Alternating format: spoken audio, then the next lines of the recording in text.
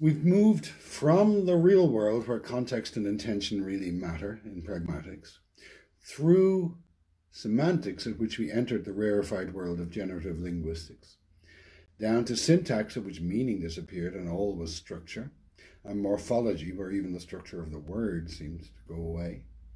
Now we're going to go one level deeper, still within the generative frame, and discuss the organization of sounds within a language understood now as a code like French or Italian. Phonology deals with the systematic organization of sounds within a language. We had a glimpse of this earlier when we introduced the structural approach of Ferdinand de Saussure, in which we saw the consonants laid out systematically in a table.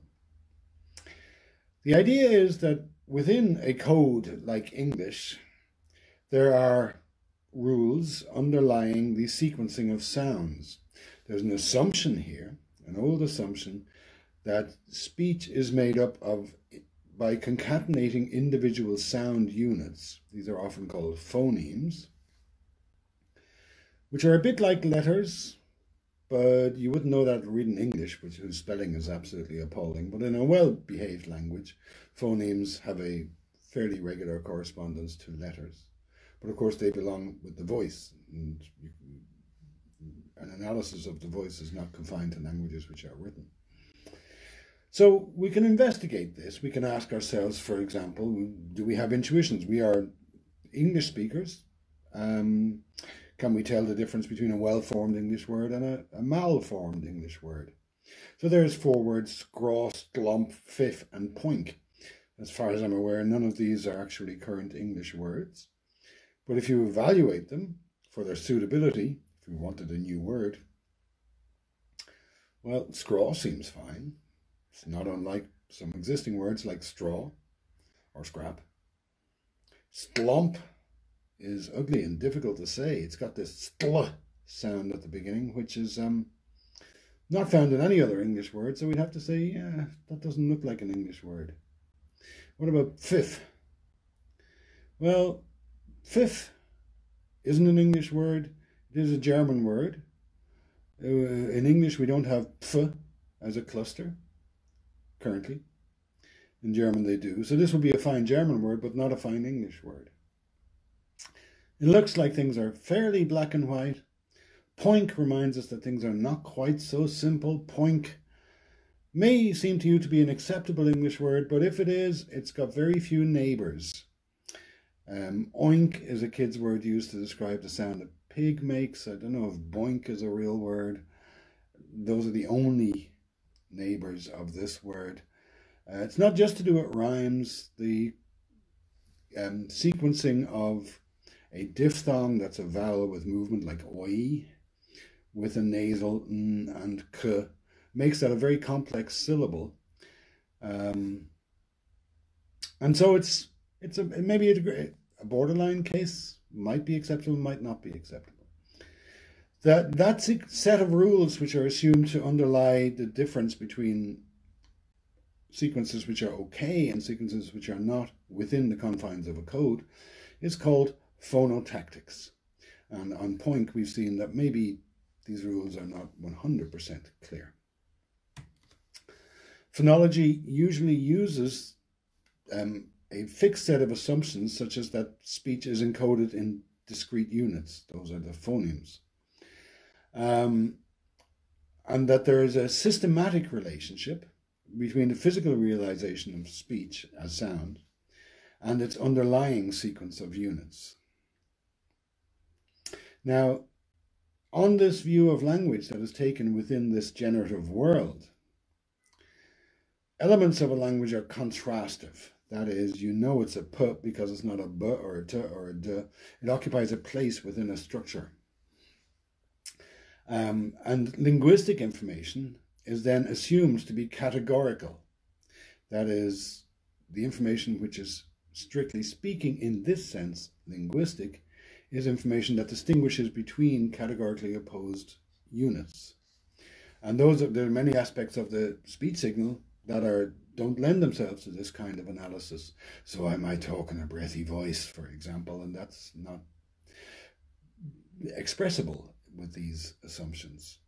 or I might speak really, really quickly, and that's not expressible. So those are non-categorical aspects of the speech signal.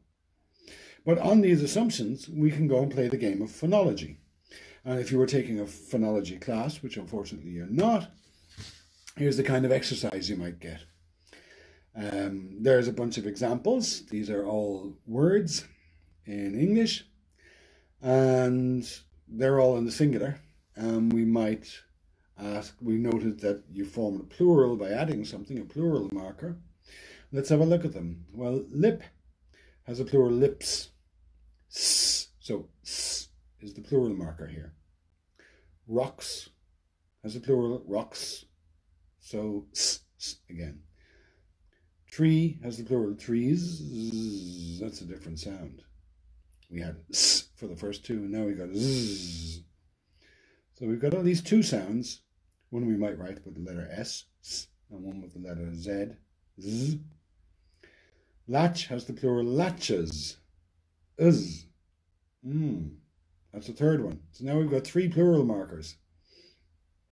And we can go through them, and I won't bother doing it. We will find that there are three plural markers in English. There's s, z, and uz.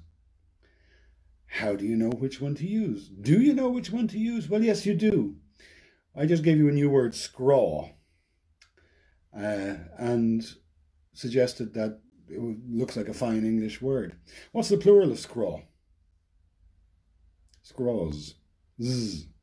It's not scross, and it's not scraws. It's scraws. So I knew, without ever having met the plural, what the plural of scraws was. So there's some kind of regularity underlying this. Now, how is that to be expressed?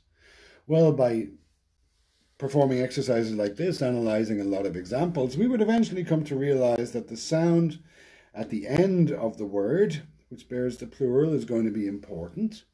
We will have learned to categorize those sounds, and we will have learned that words which end in a vowel, like tree, for example, will always, or toe, will always take z. Words which end with a voiceless stop, like lip and rock, will always take s. Words which end with a complicated sound, like it's called an affricate, like ch, will always take uz. And so we could learn to build up rules which will tell us which plural marker is appropriate for which form. All that said, English is complex enough that there are further exceptions that have to be learned individually, like, for example, sheep, whose plural is sheep. The plural is just not marked. If that kind of exercise is to your taste, here's a little exercise you can try on your own. Some American dialects pronounce these words some of these words differently from the way we pronounce them in Dublin. But some of these words are pronounced the same way. So if we go to New York, they don't call it New York in New York, they call it New York. So they say new, where we say new. And if you go to listen to some music, where we listen to a tune, they listen to a tune. So this sound before oo sometimes changes. When do we say, when will we differ and when will we vary? Well, there's some examples. You can go through them yourself. And what you'll find is that it's quite complicated. Nonetheless, of course, native speakers have no trouble with this. What you find is that the place in which the initial consonant is articulated matters. And if the initial consonant is articulated just behind the teeth, then the pronunciation differs. And that's the case for tune and new. But it's not the case for cute, which is articulated further back, or pure, which is articulated further forward. You'd have to dig a little bit to find that out. It's not necessarily easy.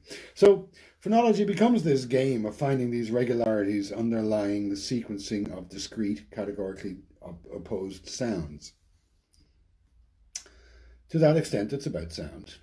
Phonetics is also about sound, but now we're about to drop out of the rarefied world of generative linguistics back into the real world of context, situations, intentions, purposes, and we're going to deal with phonetics. Phonetics is also about sound, but it's about specifically the production, transmission, and perception of speech. And so the phoneticians don't work with words on a page. They go out and stick microphones in people's faces and record sounds and look at the movements of the tongue and the movements of the lips. And to a phonetician, for example, the P at the start of the word pet is very different from the P at the end of the word tap.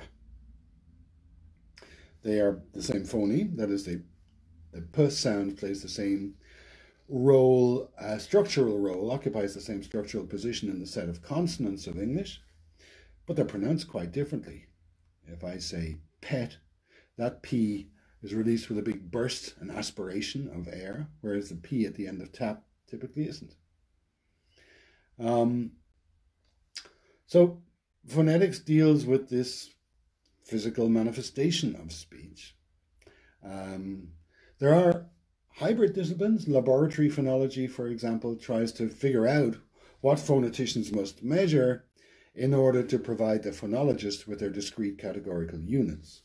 Phoneticians tend to work with this kind of a representation of sound. That's a recording of a waveform which is being analyzed for its pitch, its intensity, the frequency makeup, and so on. So please don't confuse phonetics and phonology. Phonology belongs in the generative world with semantics, syntax, and morphology. It deals with idealized symbolic units that can be combined according to formal rules, as do semantics, syntax, and morphology.